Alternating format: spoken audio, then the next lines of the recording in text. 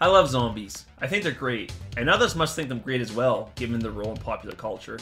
And that is what I want to talk about, zombies in popular culture. Before I begin, some of you might be wondering, what exactly is a zombie?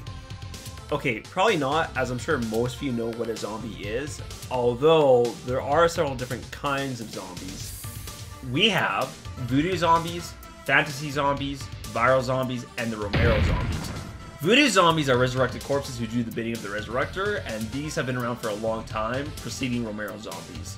Fantasy zombies, like what you might see in Dungeons & Dragons, are corpses reanimated by magic and do the bidding of their masters. They're not smart, but they can wield weapons and perform simple actions. Viral zombies and Romero zombies are similar in nature. Both desire to eat human flesh, and if they bite you, you'll become one of them. Where they differ is that the viral zombie is the product of some virus or contagion, while the Romero zombie has unknown origins. Moreover, in the Romero universe, if you die by any means, you'll come back as a zombie, even if you're not infected. This is not the case for the viral zombie. There are more types of zombies that exist, but in this video I'll mostly be talking about the viral zombies and the Romero zombies. In my mind, they're both modern zombies, so I'll be referring to them as such moving forward. So when was the first instance of the modern zombie? I would argue that one of the first instances of the modern zombie was in Herbert West's Reanimator, an H.P. Lovecraft novel written in the early 1920s. That said, I think most people would say that Night of the Living Dead was the first time we saw the Romero zombie. And in case it wasn't clear, people call them Romero zombies because Night of the Living Dead was directed by George Romero. Romero directed a whole host of other zombie movies, including the critically acclaimed Dawn of the Dead, which I believe to be the catalyst for popularizing zombies in the early 80s. Not only was Dawn of the Dead very well received, it did gangbusters at the box office. And in its wake, there was a whole slew of new zombie movies released, including a sequel, Day of the Dead, Zombie 2, and The Return of the Living Dead. Interest in zombies began to die down in the mid to late 80s, as evidenced by the lack of notable zombie movies released in that time. Come the mid-90s, however, and zombies were on their way to becoming popular again. By the 2000s, they were a global phenomenon. But how did zombies become that popular? What inspired the global enthusiasm for zombies? According to Romero, video games have popularized the zombies much more than the films. This is interesting to me, as I've always just assumed that it was the zombie movies and zombie movies alone that were responsible for zombies having a presence in popular culture. The first zombie games came out in 1984-ish, but they didn't really have much reach. There were some notable zombie games from the mid-80s to the early 90s like Zombies Ate My Neighbors and Corpse Killer, though I'd say none of these had a cultural impact.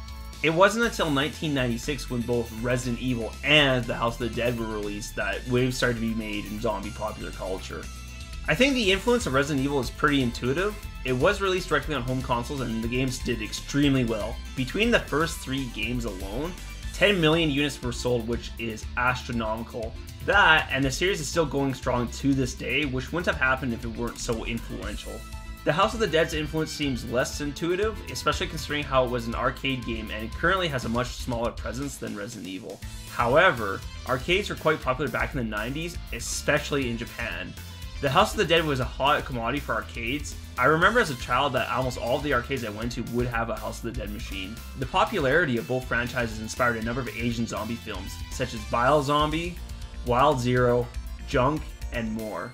It's worth noting that both Resident Evil and The House of the Dead were developed in Japan, therefore leading to a popularity in zombie films in Asia before the rest of the world. In the early 2000s, we saw the release of 28 Days Later, the Dawn of the Dead remake, Shaun of the Dead, some Resident Evil movies, and a couple House of the Dead movies. With the exception of The House of the Dead, all these did very well at the box office.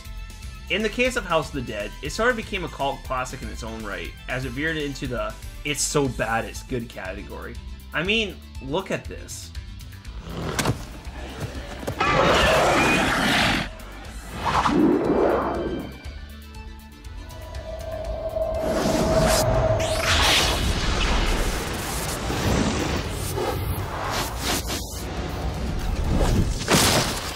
I guess if anything, it matches the cheesiness of the games.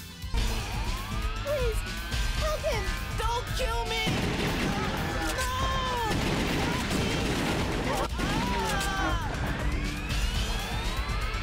There was nothing we could do. Anyways, the influx of so many high-profile zombie movies catapulted zombies to the global stage. But what inspired these movies in the first place? Well, the Resident Evil and House of the Dead movies are obvious, they're based on the games. And it turns out that Resident Evil also inspired both 28 Days Later and Shaun of the Dead. Alex Garland, the writer of 28 Days Later, had this to say. Sometimes 28 Days Later is credited with reviving the zombie genre in some respect, but actually, I think it was Resident Evil that did it, because I remember playing Resident Evil, having not really encountered zombies for quite a while, and thinking, oh my god, I love zombies. I had forgotten how much I love zombies. These are awesome. And in the case of Shaun of the Dead, Edgar Wright says that the idea for the movie came from a single episode of Spaced.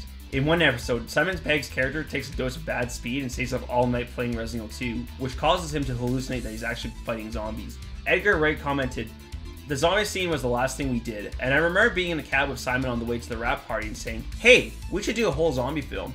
It is worth mentioning, however, that while both movies were influenced by Resident Evil to some extent, they were also influenced by the Romero films, particularly Dawn of the Dead.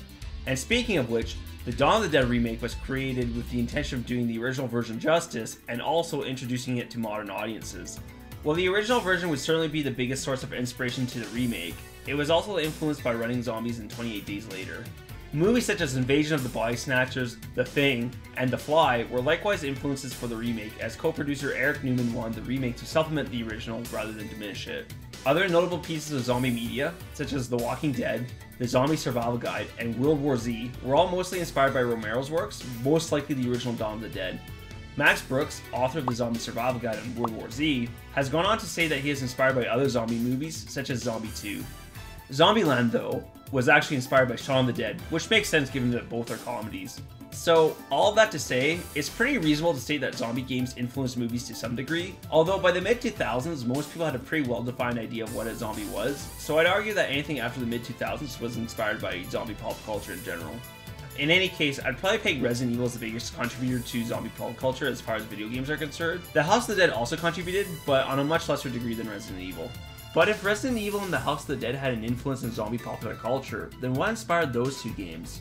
Resident Evil, by and large, was inspired by a game called Sweet Home that was released in 1989. To give some additional context, Sweet Home was a movie that came out in the same year, which then had a video game adaptation released. The Sweet Home movie was a poltergeist movie more than anything else, where it was the game that featured zombies. Resident Evil borrowed a lot from the Sweet Home game. In fact, Resident Evil was actually intended to be a remake of Sweet Home, but Capcom didn't have the license, so it became Resident Evil instead. It is worth noting at the very beginning of Resident Evil's development, the game was going to be focused on ghosts. However, director Shinji Mikami decided to go for something a little more accessible, so he went with zombies. Mikami had always liked zombies. He remembered watching Dawn of the Dead in junior high and watching the character struggle with them. Mikami goes on to name the Texas Chainsaw Massacre as another influence, as in both Resident Evil and the Texas Chainsaw Massacre, the protagonists enter a spooky house near the beginning. Mikami also states that he thinks some of the sudden visceral horror of the Texas Chainsaw Massacre lives on in the hunter enemy of Resident Evil. Moreover, Resident Evil was influenced by Alone in the Dark, if on a more technical level. Capcom at the time was inexperienced with 3D projects and weren't able to get the graphical fidelity desired for the game. This was when Mikami saw Alone in the Dark and had the inspiration to use pre-rendered backgrounds, and the rest is history. The House of the Dead, on the other hand, was initially inspired by The X-Files and the 1995 crime thriller Seven. The development team was wondering if they could develop a gun game that didn't have a cop theme, yet still dealt with serious subject matter, like The X-Files and Seven. The development team didn't do any specific research while creating The House of the Dead, though they did watch a lot of unspecified zombie movies, which I assume would include Romero's Dawn of the Dead, but I can't find confirmation on that. The team was aware of Resident Evil, but they made a conscious effort to not let Resident Evil influence them, as they felt The House of the Dead and Resident Evil offered up different experiences. The most interesting influence on The House of the Dead, though, would be Star Trek. One of the developers saw a monster on Star Trek, and then drew it for the rest of the development team, which resulted in one of the zombies looking like a Star Trek monster. If I were to guess, I would say that it was this zombie that was inspired by the Borg in Star Trek. So there you have it. If we look again at what Romero had to say, I think zombies became popular because of Resident Evil, and because of The House of the Dead, and because of video games more than anything else. I could see why he would think this. Indeed, it seems like it was 28 Days Later that really kickstarted the zombie craze, and 28 Days Later definitely was inspired by Resident Evil. While 28 Days Later was also inspired by the Romero movies, it was Resident Evil that nudged Alex Garland to make a zombie movie in the first place. Had 28 Days Later not been made, it's possible that some of the other zombie movies, like the Dawn of the Dead remake, wouldn't have been made. But even if 28 Days Later hadn't been made, Resident Evil still would have existed. So I would agree with Romero that Resident Evil, and to a lesser extent, The House of the Dead, were responsible for the global popularity of zombies. While there were other pieces of media that contributed to zombies' popularity, I would say that the games did the heavy lifting. And while I would say that games were responsible for making zombies popular, I would credit George Romero as the #1 influence for zombie media. I mean, so many movies were influenced by the original Dawn of the Dead. Or if they weren't influenced by Dawn of the Dead, then they were influenced by something that was influenced by Dawn of the Dead. Even Resident Evil and The House of the Dead, I would argue, were heavily influenced by Dawn of the Dead. It's hard to imagine zombies being as popular as they were if Romero never made his iconic movies. If Resident Evil and The House of the Dead never existed, then I don't think zombies would have had a resurgence in the mid-2000s, but I also don't think the games themselves would have existed without Dawn of the Dead. So I guess in a roundabout way, Romero was still somewhat responsible for bringing zombies to a global audience. Though that's like saying that the ancient Romans were responsible for today's society, which might be a bit of a leap in logic, but I think holds elements of truth to it.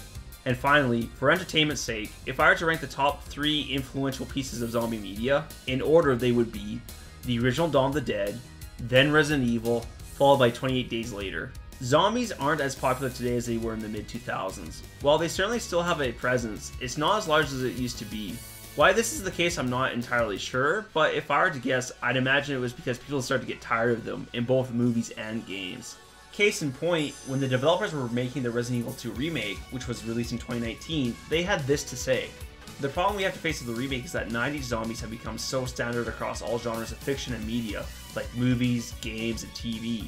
We've kind of hit peak zombie, and it's come and gone. You can't just show zombies on screen and be like, okay, be scared. People are used to them. And you definitely saw games move away from zombies in the mid-2000s. To me, Resident Evil 4 more or less marked the end of zombies as a common enemy in video games, but that's not something I've researched at all. Maybe that's something I could talk about later though. Anyways, thanks for listening to me ramble on about zombies for so long. Cheers.